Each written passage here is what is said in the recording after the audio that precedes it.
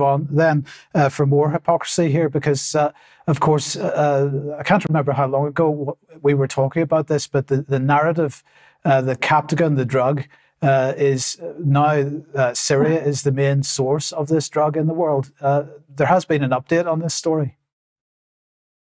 Yes, there has indeed.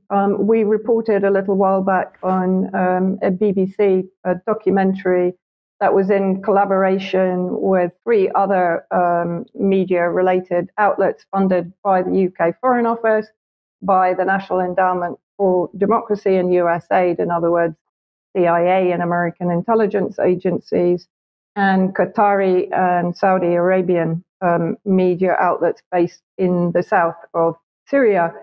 Now, one interesting point that I want to make here, I was looking into this in the last few days, is that Syria was largely drug-free, funnily enough, until the regime change war began in 2011 and 12, and Al-Qaeda and ISIS and various derivatives were using the drug to carry out suicide bombing and also just to ensure their ability to continue fighting even when they were injured. So the Captagon 2 bill is on its way to the Senate as part of an urgent legislative package. This was a report yesterday, and the media is full of reports on Syria being a narco-state. It was voted across both parties, 364 and 58 against. Headlines like this are flooding the media in the UK and the US. So ISIS terrorists, which are proxies of the UK-US cartel in Syria intent on regime change, they're taking Captagon superhuman drug that makes them charge at tanks. Yes, that's a real headline. But what is quite extraordinary here is that the argument is that President Assad is going to personally produce a drug which enables ISIS to carry out attacks against Syrian forces and civilians inside Syria, just as we're supposed to believe that President Assad would launch chemical weapon attacks against his own civilians when his own forces are about to liberate those civilians. So again, we have this sort of mass suspension of disbelief across the media. Who's one of the people responsible for the sponsorship of this bill and others that I'm going to mention?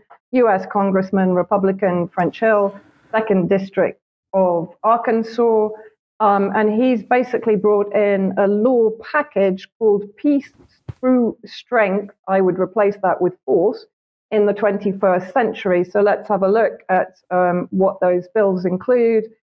Provisions included in a package fighting against foreign adversaries and strengthening national security, of course.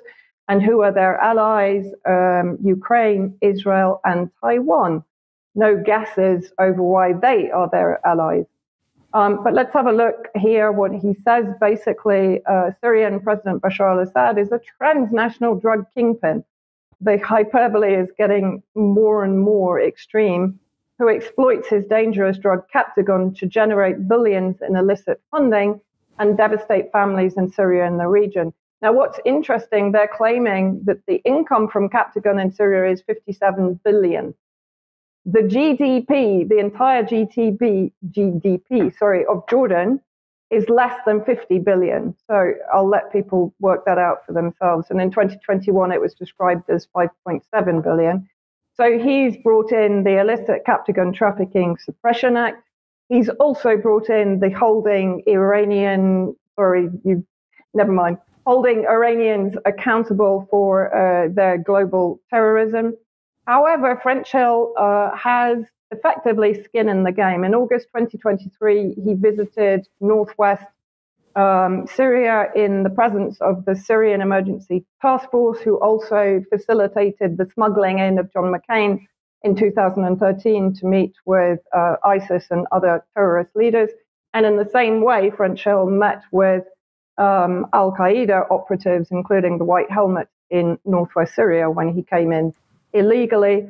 He's also been reported to have been supporting the separatist movement on the next slide in Sweda in southern Syria, reportedly calling the Druze leader of the separatist movement that's backed by Israel and the United States in southern Syria.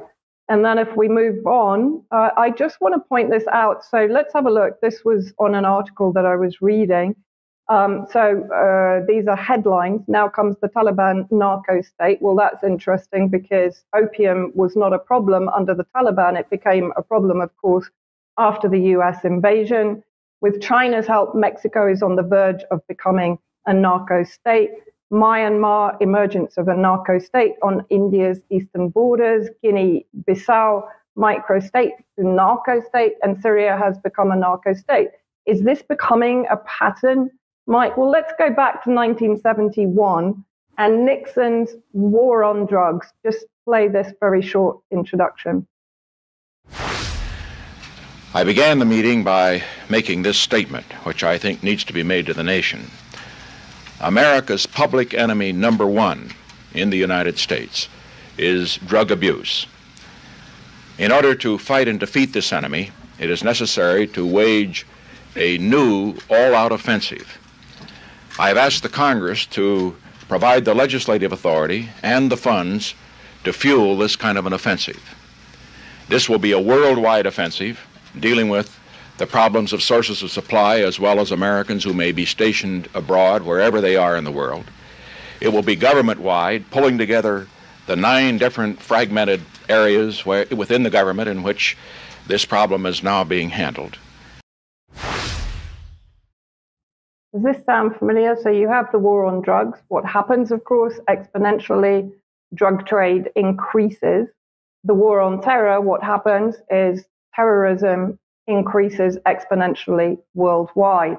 And of course, what this was used to do by the Nixon administration was to isolate economically and politically Latin American states back then. And not forgetting, of course, that the US could potentially be described as a narco state. It has a $500 billion income from the drug trade into the US economy, which is almost equivalent to their defense spending. And it's renowned for funding both sides of the drug trade and, of course, laundering money from the drug trade, providing money and arms to both the security forces that are fighting the drug trade while supplying weapons and support to the actual drug cartels that are running the drug trafficking. And of course, the US is, I think, the number one in opioid use globally. So very interesting here in the fact that they were responsible for the introduction of the drug Captagon in the first place through the terrorist proxies.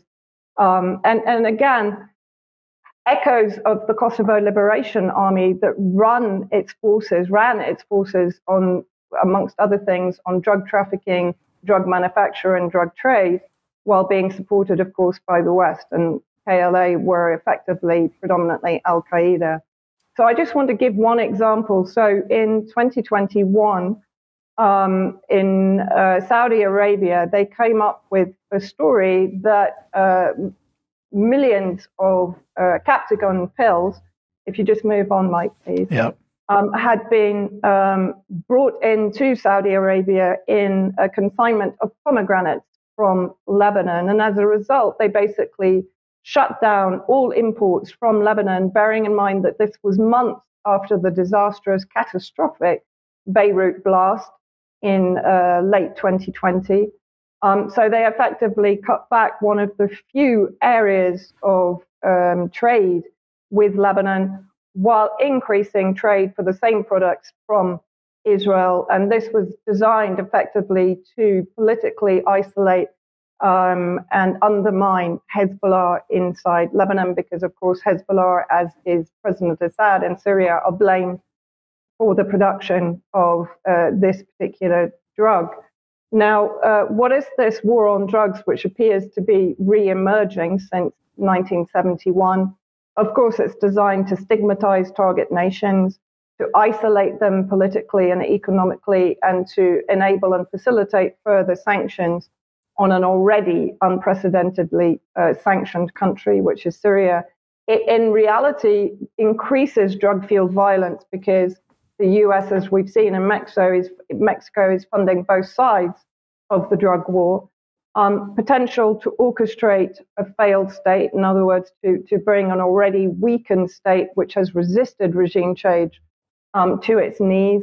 And of course, it prevents peaceful resolution and facilitates further Western military intervention once the drug-fueled violence has reached a pitch. So cynical marketing here by the West in yet another attempt to completely destabilize Syria.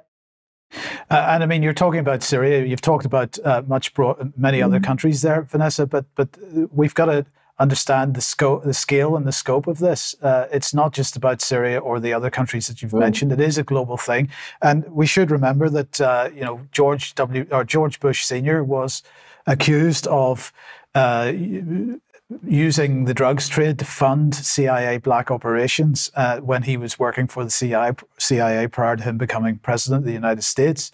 So, as you say, the drugs trade is a major driver for a lot of the wrongs that we see in the world these days, and for the last 100 years or so. The war on drugs has not solved anything, and I mean the fentanyl situation in the United States is off the charts. It's the same. It's increasingly a problem in Scotland as well. So that problem is coming to this country as well. But people often sort of dismiss this as being irrelevant because it's happening in Syria, or it's happening in Lebanon, or it's happening in Saudi Arabia. This affects us on a daily basis. Absolutely. And if you look at a number of articles actually on the war on drugs under Nixon, what it was weaponized to do was to actually attack the kind of anti-war left-wing back then organizations, and to target them as being affiliates of drug trade or being in support of narco-states, etc. So you're absolutely right. Just as everything that we protest against can be used against us if it's spun in the right way, then this is very much also what is coming. And plus, as you said, the introduction of these drugs that even when production was stopped in 1986, but continued in Bulgaria and was then smuggled into the Arab Peninsula by Turkish and Balkan drug trafficking cartels. So, the fact is that who is moving all of these drugs around the world and using them against populations to destabilize and to stigmatize these populations? Yeah, indeed. Okay.